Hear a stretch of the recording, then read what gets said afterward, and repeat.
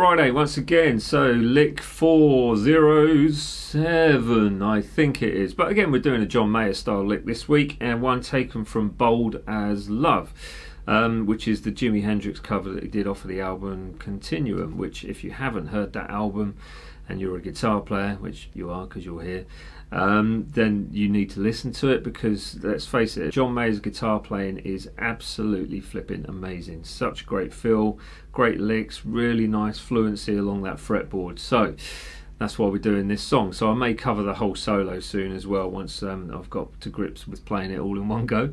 But for now, we've got this lick coming up right now.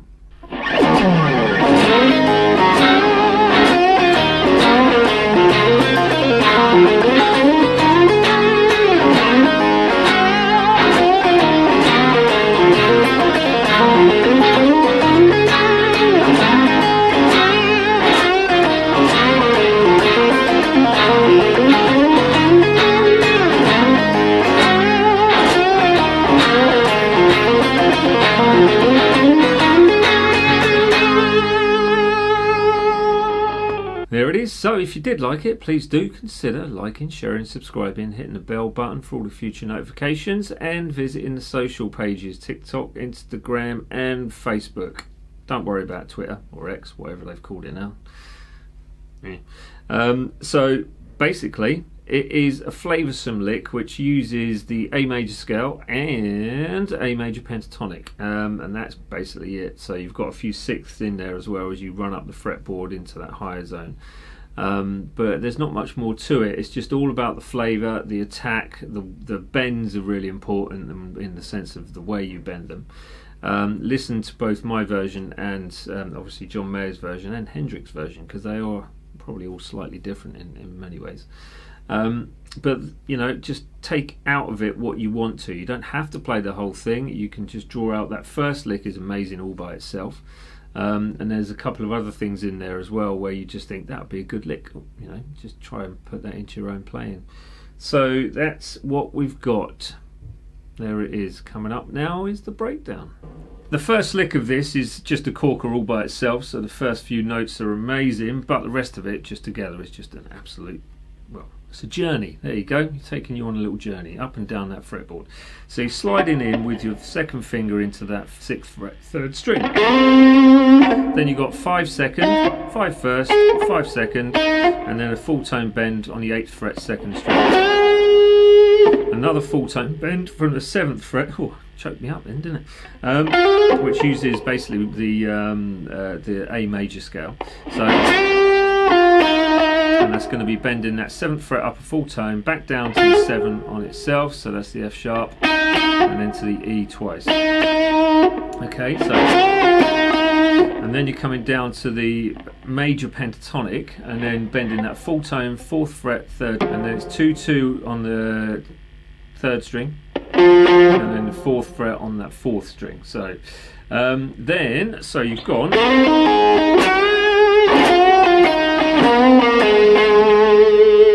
okay, so you're bending that up,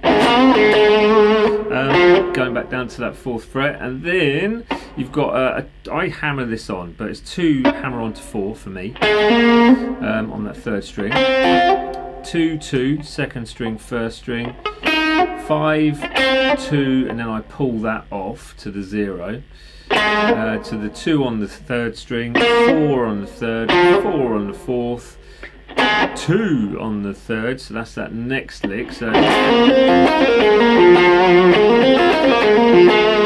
goes back to there. Okay, and then you're sliding from the 4th fret to the 6th fret. This is quite a fast chunk of the lick, and then you're skipping the B string to play the 5th fret on that 1st string. So it's like, where are we? Like that, coming into that, and then you're sliding up to the 9th fret, keeping the formation the same, and then it's the 8th fret on the 1st string this time, and then 11th fret on the 3rd string, slide into, and then strikes of the 10 on that 2nd string to finish it off. Now it's quite an erratic lick in many ways, but obviously you can take from it whatever you want to. So just play around, see where you end up. It's a flipping awesome lick. There is not much more to say about it apart from that. Yeah, right, leave it at that. There you go, back to me. Nice one, we're at the end. So it's a great lick, one with full of flavour, full of fluency, and one that you can take from micro licks as you sort of go through it and just think, well, that one's quite nice, I might steal that for my own playing, which you should do, you know. That's what us guitar players do, it's a bit of plagiarism along the way. So when you've done your plagiarizing thing, just make sure you subscribe to this channel and like all the social stuff as well.